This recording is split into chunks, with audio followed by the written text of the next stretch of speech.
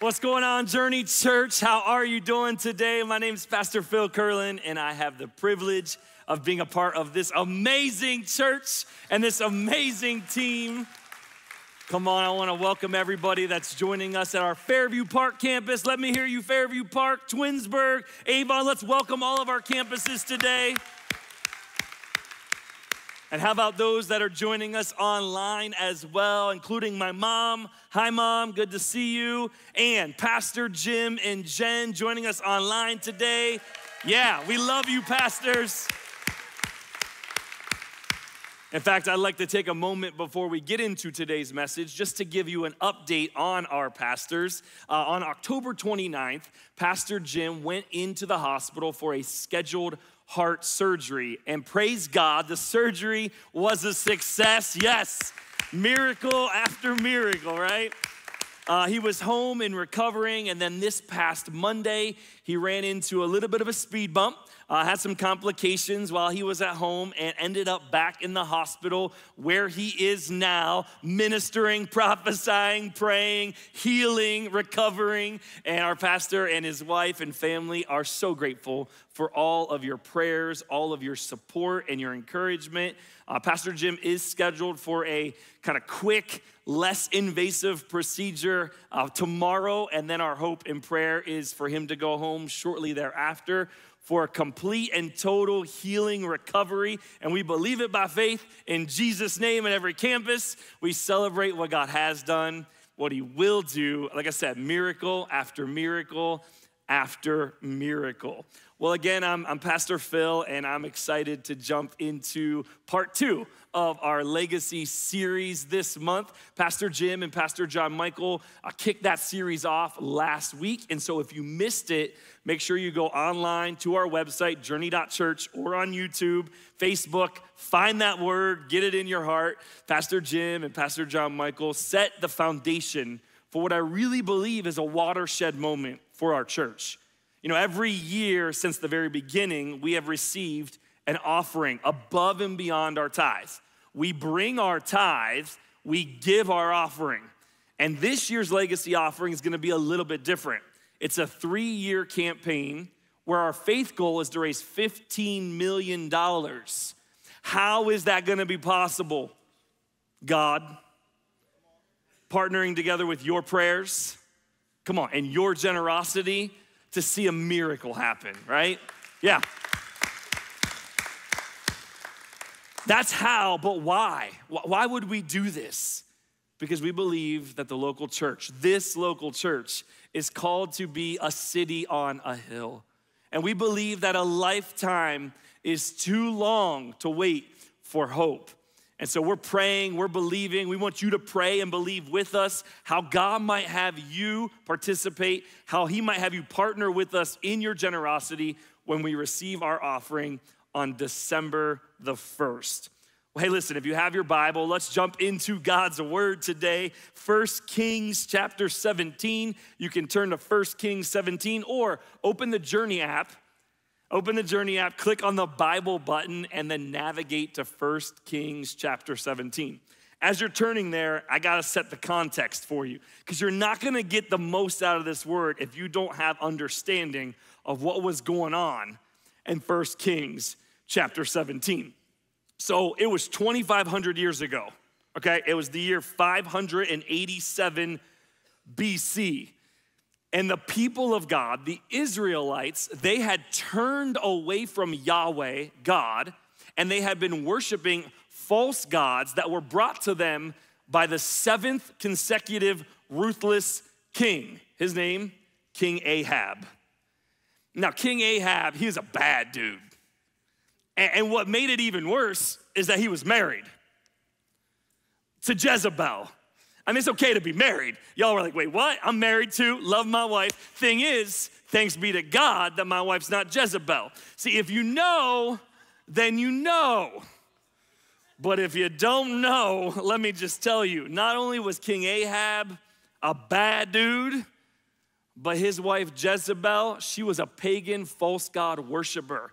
The God that she worshiped, that the people began to worship when they turned away from Yahweh, was a God named Baal, B-A-A-L, if you're taking notes. In fact, the Bible tells us in 1 Kings chapter 16, verse 33, it says, Ahab did more to provoke the Lord, the God of Israel, to anger than all the kings before him.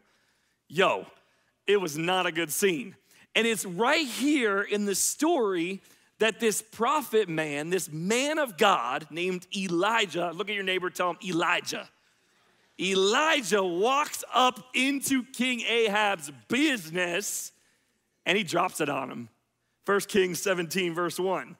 Elijah the Tishbite from Tishbe in Gilead said to King Ahab, as the Lord, the God of Israel lives, whom I serve, there will be neither dew nor rain in the next few years except at my word. Yo, you don't even know how baller that is. I mean, that is like mic drop moment for this dude to walk into King Ahab's presence and just drop that proclamation. And then this is what verse 2 says. Then the word of the Lord came to Elijah. Leave here, turn eastward, and hide in the Kerith ravine, east of the Jordan. You will drink from the brook, and I have directed, what? The ravens to supply you with food there. So he did what the Lord had told him. He went to the Kerith ravine, east of the Jordan, and he stayed there. The ravens brought him bread and meat in the morning, and bread and meat in the evening, and he drank from the brook. Now listen, I know we're in Cleveland and we're Browns fans, so the word ravens is a dirty word as it is, okay? But can I just remind you or tell you if you don't know that what ravens eat, first of all, they're unclean birds, okay? And what they eat is roadkill. Thanks God for sending me to a place of hiding, if I'm Elijah, sending me to a place of hiding to drink out of a brook and eat half-chewed, saliva-filled roadkill spit out of the mouth of those dirty Baltimore Ravens. No, thank you. That's not even the sermon. I just had to get it out of my system. Sometime later, the brook dried up because there had been no rain in the land, and the word of the Lord came. Go at once, Elijah, to Zarephath in the region of Sidon and stay there. Why? I have directed a widow there to supply you with food. Hopefully it's better than the ravens and the roadkill. So he went to Zarephath. When he came to the town gate, a widow was there gathering sticks. Why was she gathering sticks? Wait for it. Elijah calls to the widow and asks, would you bring me a little water in a jar so I may have a drink? And as she was going to get the water, he called, and bring me, please, a piece of bread. Verse 12. I love this. The widow goes, as surely as the Lord your God lives, I don't have any bread. I only have a handful of flour in a jar and a little olive oil in a jug. And you may tell you why I'm gathering a few sticks so I can take them home, make a meal for myself and my son so that we can eat it and die. Yo, if I'm Elijah, I'm like, send me back to the raven-feeding brook of the Kerith ravine. I just insulted this woman. I am so sorry. Thing is, I'm not Elijah. Thing is, the word of the Lord came to Elijah. Thing is, Elijah obeyed the word of the Lord. Thing is, Elijah did what the Lord told him to do. If you ever find yourself wondering, what am I supposed to do? Let me tell you what to do. Go back to the last thing the Lord said. If you're not finding blessing, peace, or provision in your right here and now, let me just challenge you with this. What did he tell you to do? Did you do it? Because you won't get to the next until you do the last thing that God told you to do, okay? So he says to this woman, thanks for the water. Could I have some food too? She's like, yo, bro, I'm about to die with this last little bit of food that I have. And Elijah says, verse 13, I want you to see this. Elijah says to her what I believe to be prophetic in the year 2024 in Cleveland, Ohio, at Journey Church. He says 4 words that changed everything. He said, do not be afraid. And I'm saying it as a mouthpiece of the Holy Spirit to somebody online, at Avon, at Twinsburg, here in the room, at Fairview Park. I'm saying, do not be afraid. Do not be afraid. I know what it looks like. I know what it feels like. I know that days have become weeks. I know that weeks have become months. I know it maybe months have become years. I know you've been waiting on God, come on somebody, to show up in some kind of way for year after year after year. Can I just tell you, if it's not done yet, then God's still working. If it's not good yet, then God is still working. I don't think you're getting it. I'm talking about the God who saves, the God who heals, the God who provides, the way-making God that we're singing about today. Do not be afraid. And so then the woman, in hearing this, Elijah says, go home, make me this bread, go do as you've said, make me the bread, and bring it to me, and make something for yourself and your son. And so the woman hears this, and Elijah says, the jar of flour will not be used up, and the jug of oil will not run dry until the Lord sends rain. This is a promise. Elijah gives her a command. Come on, somebody. But then he gives her a promise. And she has a decision to make. What's she gonna do with what she just heard? I got a news flash for you. The fact that you're in the room or listening right now, what you gonna do with what you're about to hear? You're either going to obey or not. And this woman, verse 15, says she went away and she did as Elijah told her. And what happened? When she obeyed, what happened? It says every day there was food for Elijah, the woman, and her family. And the jar of flour and the jug of oil, they weren't used up. They didn't run dry. What was supposed to be one meal's worth lasted, and it was enough for her, for the prophet, for her family. Can I just tell you, her little bit of last became his first meal, and God multiplied it. I wonder what happens when you give your little bit of last to a thing called legacy, and God receives it as a first fruit, and God multiplies it, and everything changes for you and for the people that God's put into your life. What happens if Elijah doesn't go to Zarephath? Does the woman eat her last meal and die? What happens if he's disobedient and he stays in the Kerlin ravine eating from ravens? Now, I'm just gonna stay right here, God. At least it's comfortable. By the way, you want me to tell you how long the journey was from Kerlin ravine to Zarephath? 80 miles by foot. And oh, by the way, it was the middle of a famine that lasted 3.5 years. That's why the brook dried up, because there was no rain. No rain, no brook.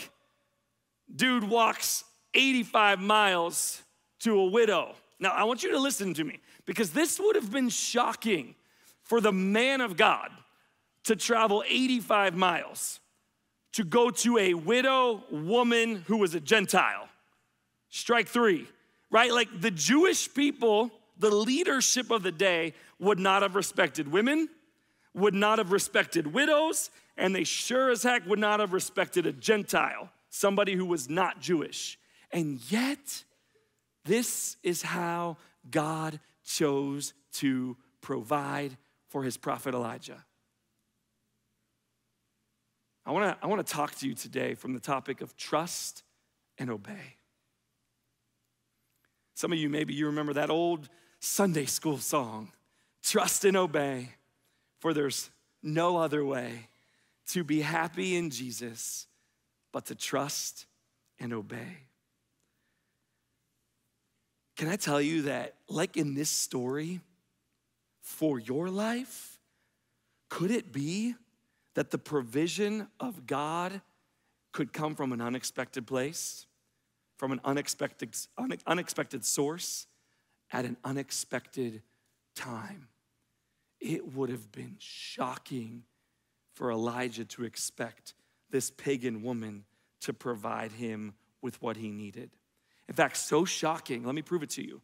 Jesus, let's go to the New Testament, Luke chapter 4, if you wanna flip there. Luke chapter 4. Jesus leaves the desert. He's been tempted for 40 days. Remember this? He's been tempted for 40 days by the devil. He leaves the desert. he finds himself in the temple. He starts his public ministry. He walks into the temple, into the church, and the religious leaders, the Jewish religious leaders, they hand him a scroll. He unrolls the scroll and he reads from the prophet Isaiah. He announces his public ministry. It's amazing. He says things like, the Spirit of the Lord is on me, Luke chapter 4, because he has anointed me to proclaim good news to the poor. He has sent me to proclaim freedom for the prisoners. Come on, recovery of sight for the blind, to set the oppressed free, to proclaim the year of the Lord's favor. He rolls up the scroll, gives it back to the attendants, and sits down. The eyes of everyone in the synagogue are fastened on him. And he began by saying, today this scripture is fulfilled in your hearing. So far, so good. In fact, the next verse, Luke chapter 4, verse 22 says, everyone spoke well of him, and they were amazed at the words that came from his lips. But keep reading, because this is shocking, right? Jesus just finished being tempted. He walks into the temple. He announces his ministry. He says, this word is fulfilled in your hearing. And then verse 24, truly I tell you, no prophet is accepted in his hometown.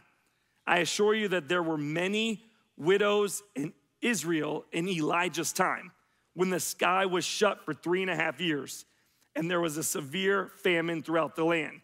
Yet Elijah was not sent to any of the Jewish widows. No, he was sent to a pagan Nowhereville city called Zarephath in the region of Sidon. And there were many in Israel with leprosy in the time of Elisha the prophet, yet not one of them was cleansed. Only Naaman, by the way, Naaman was the commanding officer of the army that kept defeating the Israelite army. People didn't like Naaman. And yet Jesus talks about a Gentile widow and a Gentile army officer.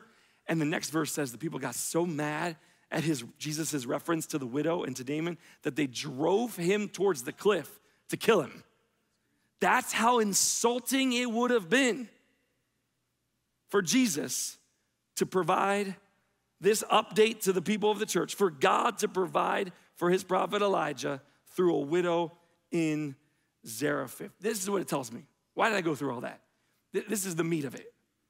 When I read 1 Kings 17 about the provision of God through a widow, Gentile woman, and then I read Luke chapter 4, where Jesus is talking about the same widow and a Gentile man named Naaman who was healed of leprosy. This is what it says. This is what it's saying. It's saying the gospel is for everybody. The gospel is for everybody. It's for your neighbor. It's for your coworker. It's for people that don't look like you. It's for people that don't vote like you. It's for people that have the flag of the other candidate hanging in their window or posted in their yard. Don't be the reason that somebody misses out on the gospel message because of your preferences, your prejudices, or your insecurities.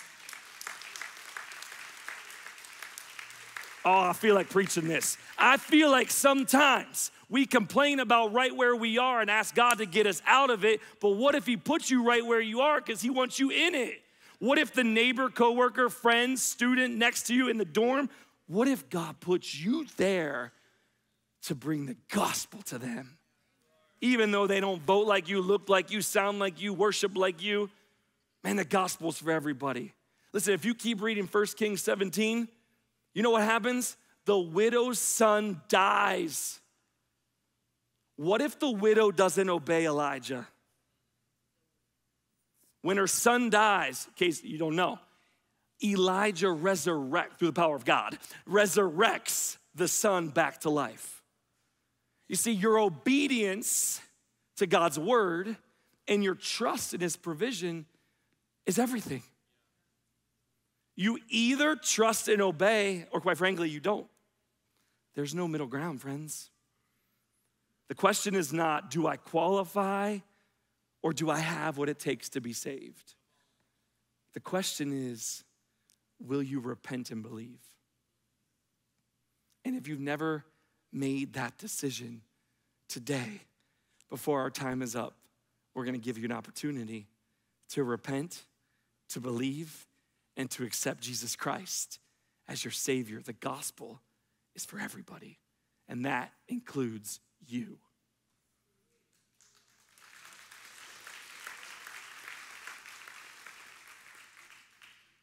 Have you ever found yourself thinking, I am willing, but I don't have much? Anybody? Show of hands. Is it just me? Okay, a couple of us. I'm willing to help out, but I don't know if I can.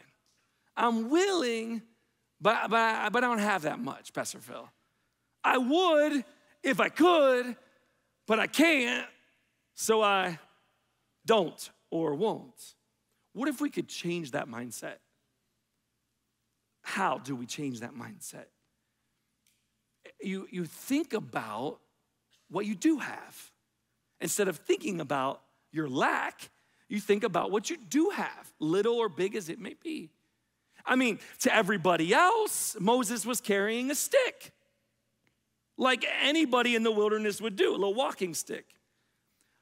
But a stick, come on somebody, in the hand of a prophet that has the faith to trust and obey, when stretched out, caused the sea to split. What do you have? You got a little bit of oil? You got a little bit of flour? What do you have? You have a word of encouragement for your neighbor? You have a prayer that you can pray? You have a little bit of joy that you can share with a friend? You got a little bit of patience to listen to somebody that's hard to listen to? What do you have? I submit to you that right where you are is right where you're supposed to be right now. And right what you have is what God would have you to have. If he wanted you to have more, he'd give it to you. Maybe you don't have the more you've been praying for because you didn't steward well the last. Sorry, I'm preaching to myself too.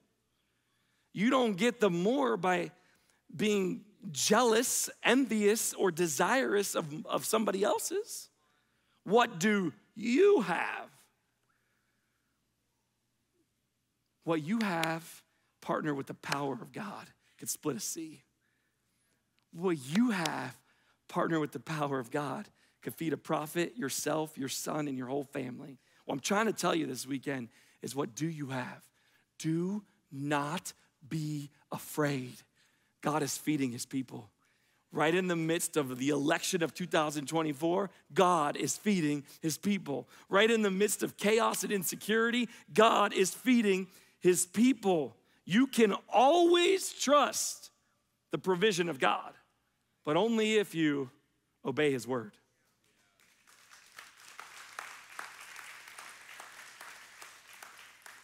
When you don't know what to do you ask Alexa or God's word? When you don't have the faith to believe, do you search Google or God's word? When you aren't sure which way to go with your business, do you ask Siri or God's word? What I'm trying to say is that there's power in the word of God. It's sharper than any double-edged sword. It's for then, it's for now, it never changes. He's the same yesterday, today, and forever. Obey God's word. Watch what happens. God has a plan. He does. It just might look different than you thought. It might look like ravens. It might look like a widow. But God has a plan. And the crazy thing to me is that this prophet Elijah, I really want you to catch this. Come on, Fairview, lean in. Twinsburg, lean in. Elijah is trusting and obeying in God's word even when everyone in his nation is not. He stands up when everybody else turns away from God to lesser things. He says, I'm gonna stay right here and trust and obey in the word of God. I'm gonna trust in the provision of God. Now, everyone in this nation gave up on God, forgot about his faithfulness, and they started worshiping Ahab and Jezebel's false god named Baal. I'm not saying that you are worshiping Baal, but are you worshiping TikTok?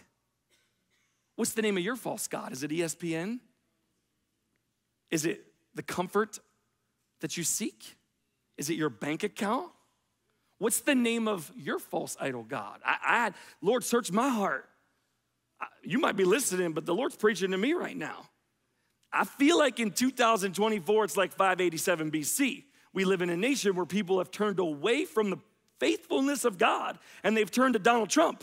They've turned to Kamala Harris. They've turned to Joe Biden. They've turned to the Supreme Court. They've turned to Taylor Swift. They've turned to Facebook. They turned to fill in the blank. Can I just tell you, whether you're overjoyed with the election results or completely dismayed, Jesus Christ sits on the throne. He's King of Kings. He's Lord of Lords. He's not shaken. He's not caught off guard. This too shall pass, or this too shall be blessed. However you want to see it. All I know is, if God could show up during King Ahab's time, God could show up during Biden, Harris, Trump, you name it. God is the King of the universe. Jesus Christ is the Savior of the world. Now, there's nothing inherently wrong with any of those things. Facebook, TikTok, Tesla, Michigan Wolverines. Well, there's something wrong with that. I told you we're gonna have salvation at the end of our message. We're gonna have prayer and deliverance, get the anointing oil out. The thing I'm trying to say is, whatever gets your primary attention, whatever becomes the object of your affection more than God, is a false god Baal. And so today, at the end of our time, when our prayer teams come forward and we stand in worship, you may need to repent like I did this week. You may need to repent and say, God, unknowingly, Father, forgive me. I didn't even realize that I was putting on the throne of glory a sports team, a habit, a sense of pleasure, a comfort, when the only thing that should be on that throne is Jesus Christ. And I want to give you the opportunity at the end of our time to repent. I want you to obey God's word. And then secondly, I want you to trust in the Lord's provision. It's God's job to provide. That's what he does. He's pretty good at it. It's your job to ask, to receive, and to learn how to be satisfied. Father, help us today to learn how to be satisfied. You know what is the enemy of satisfaction? Expectation. I'll say it again. You know what prevents me? Maybe you can agree. If so, just nod your head. You know what I struggle with in trying to be satisfied? It's because I have expectations of God. Like to do it a certain way in a certain time frame. And especially when it goes the way it wasn't supposed to go. Hello. I get a little shaken. But what if we could be people that plant our feet on the firm foundation of God's word and to trust God to provide when he wants, how he wants, through who he wants. You see, this is how God gave it to me. I hope it makes sense. The distance between your expectations of God and the reality of how and when he provides it determines your level of disappointment. The distance between your expectations, God, do it this way, and the reality of how he does it, when he does it, that the greater the distance, the bigger the disappointment. I'm not saying it's wrong to expect from God. It's great to expect from God. Come into his presence with thanksgiving, with praise, with expectation, but surrender your expectation and say, God, however you want to do it, I surrender. Whenever you want to do it, I surrender. Can't you see that if he did it through ravens, if he did it through a Gentile widow, if he did it through a baby born in a manger, can't you see that God oftentimes does it? I'll tell you it this way. He always does it his way. Because his way is better. He knows what he's doing. Well, what do I do when I don't understand it? When I can't make sense of it? What do I do, God? I lean into his word and the promise of Ephesians 3:20 that God can do immeasurably more than even what I expect, all that I could imagine, all that I could think or ask.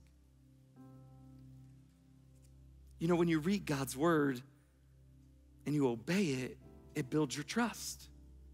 And when you trust in God's provision, it leads you to obey his word. You see, trust and obedience, they work together.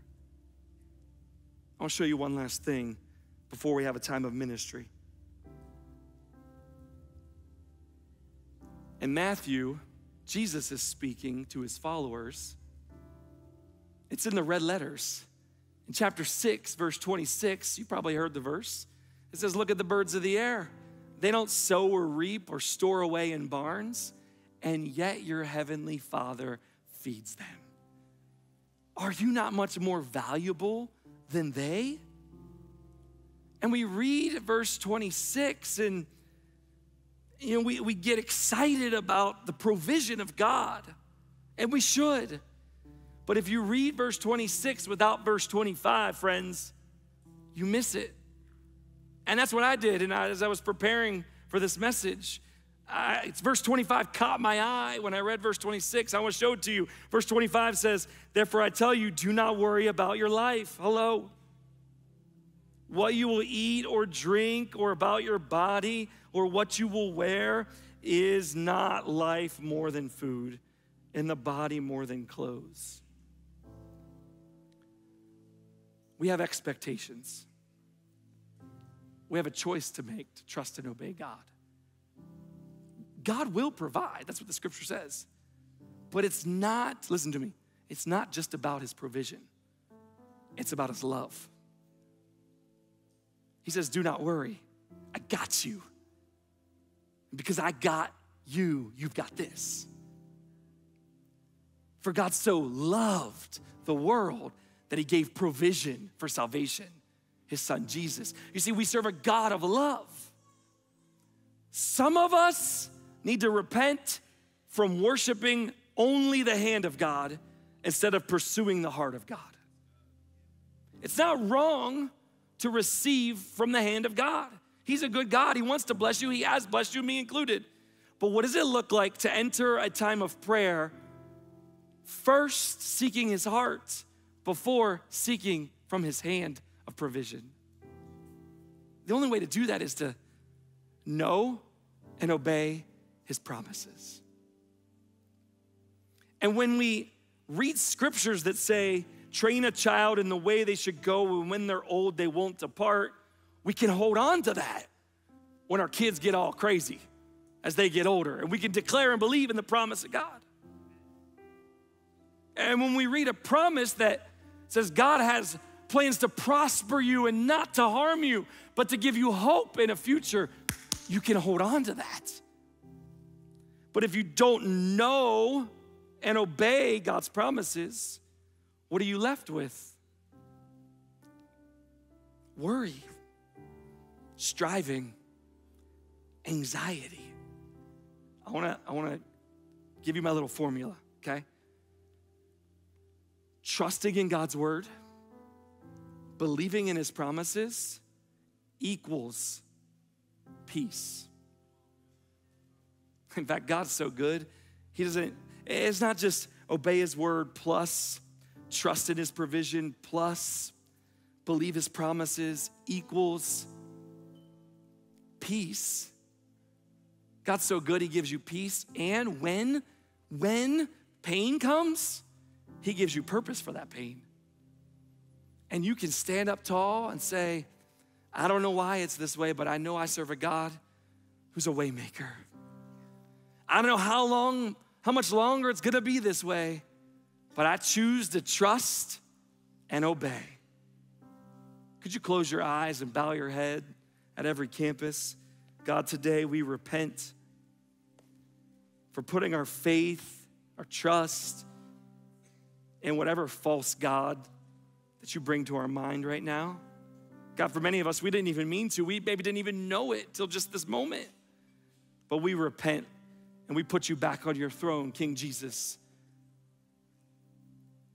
God, for everyone in the room that feels like quitting, they feel like it's been too long, and if you were gonna do it, you would have done it by now. I pray right now that perseverance would finish its work in them, that they wouldn't quit, that they wouldn't grow weary in their well-doing, because at just the right time, I declare you will reap a harvest if you do not give up. So don't give up today.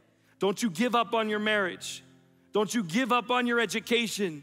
Don't you give up on that promise God spoke to you. He's working, he's moving. He is who he says he is. He's gonna do what he said he's gonna do. It might look different, but he's faithful. God, today we choose to trust and obey you.